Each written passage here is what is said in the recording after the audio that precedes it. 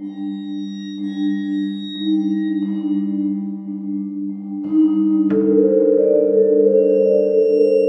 Kat, and my paranormal stories happened in one of the houses I grew up in, which was actually a new house, so no one lived in it before my family did. My mom tended to get into the habit of just like sleeping in the living room until I came home, just so she could have peace of mind that I wasn't dead. And I remember I came home one night and she had left like a nightlight on in the kitchen for me. And I had come in and turned on the light in the foyer, and I could see someone standing in the living room. So I was like, oh God, like I'm not gonna hear the end of this because it's so late. So I like walked in, immediately started apologizing, just being like, Mom, I'm so sorry, like so-and-so like kept me out late, like blah, blah, blah, they wanted to talk. And then I'm like constantly, like I keep apologizing to whoever this is, and I realize that they're not responding to me, but I could fully see like someone that's roughly the size of my mother, like same height, same build, just standing there. So I'm like, okay, weird, because at this point my mom would be screaming at me for being so late. And as I get closer, I turn on the light in the dining room, and I could see the shape just disappear as the lights came on. Like they just disappeared into nothing. And I was like, okay. And then I went upstairs screaming to my mom just to see if she was home.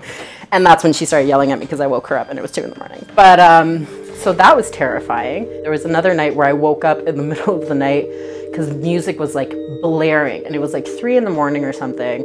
And I was like pinned down in my bed, like, and it was freezing. I was like under my blanket, pinned, my eyes shot open, and I could see that thing, that like outline of a person at the foot of my bed once again. And I was like, what the hell is this? Like, I'm gonna die in my bed, and no one's gonna know what it is because no one believes in this goddamn shadow people nonsense. So I just like closed my eyes really tight and opened them again, and it was gone, and I could finally move my body. The final time I ever saw it, whatever it was, ghost demon, I have no idea.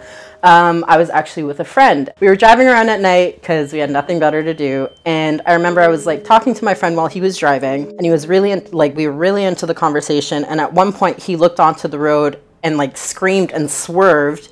And I saw what he had swerved around was that same shadow person that was standing in the middle of the road. So I was like, okay, well, you saw it as well, so I'm not crazy. And then we like freaked out. He took me home and like stayed up with me for the rest of the night because like neither of us wanted to go to sleep.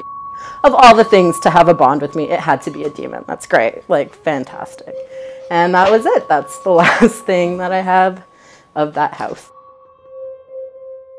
Hi, my name is Lindsay, and my paranormal experience happened in the house I grew up in. So, as most people, every time something strange happens, I try to just chalk it up to like the wind or an overactive imagination. And I do have an overactive imagination.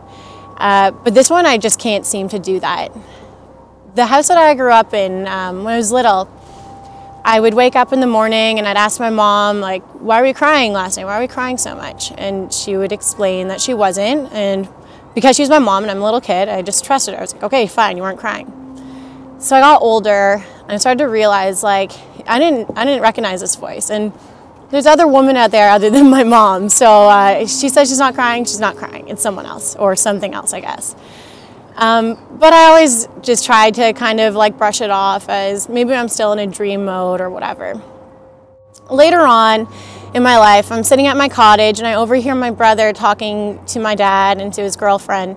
And I hear him talking about him hearing a woman crying when he'd be asleep in the basement. That's where his bedroom was. He'd hear this woman crying. I'm like, no, that's impossible.